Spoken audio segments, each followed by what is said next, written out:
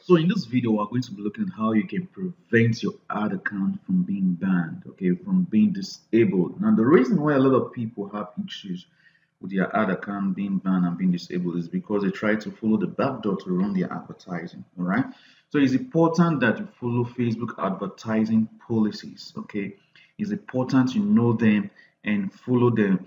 Now, we all know Facebook usually approve um, some campaigns using their machines, okay, but so sometimes the machines might read a campaign wrongly and then disapprove it. In such a case, when you know that you follow the Facebook advertising policies, you can easily appeal it and your ads will continue to run. They will be approved, or your disabled account will be reinstated.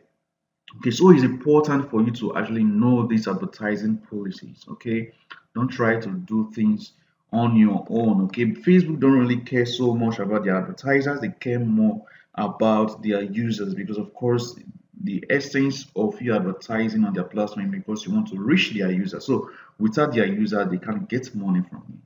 Hope you get it. So it's important that you know the Facebook advertising policy. So on this page, if you scroll all the way down, you are going to see where I have things you should have in mind when creating an ad copy. So ad copy is basically the text that you have on Facebook, the text that you're going to have on your landing page. The landing page is a page that people will land on once they click on your link on Facebook. Okay, so you want to make sure that all of those texts are compliant with Facebook. Okay, you don't want to use images that Facebook frown about, like before and after photos and all that.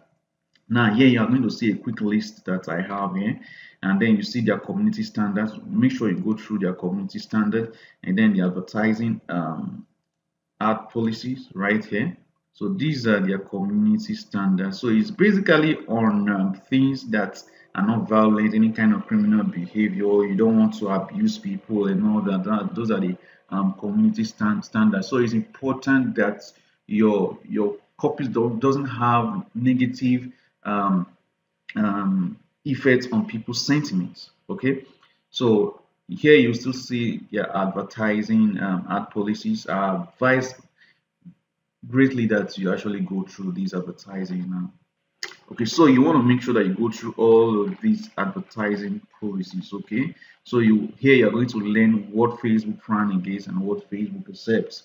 All right, so it's important that you know that. Now there is a tool I make use of to make sure that my copies are compliant. Okay, and make sure does not appeal to people's sentiments negatively. So this tool is what they call the NLTK. Um, Sentiment analysis tool. Okay, all you basically do is once you have your ad copy. So I have some ad copies here, okay, that we are going to use for so I show you exactly how this works.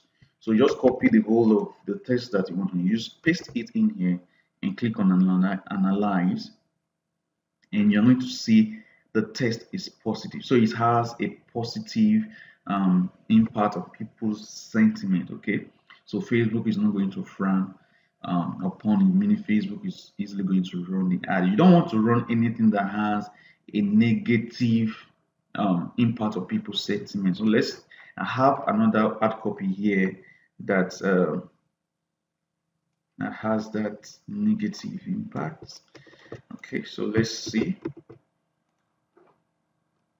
So you can see the text is negative. So you want to avoid anything negative. So once you see something like this, you want to go ahead and look into your copy to make sure you're not using some sentimental words that appeal to people negatively. So you can see badness, sadness, so all those kind of words are the reason why this copy is having that negative impact of people's sentiment. So if you can follow all of these, you shouldn't have issues with your ads getting disapproved or they banning your ad account. So it's important that you get yourself abreast with all of these things: Facebook ad policies and their community standards. If you can do this, you will have no issues running your advertising on Facebook. So, and it's still important that you have more than one ad account. So if you set up your business manager and you've created an ad account underneath it, as you run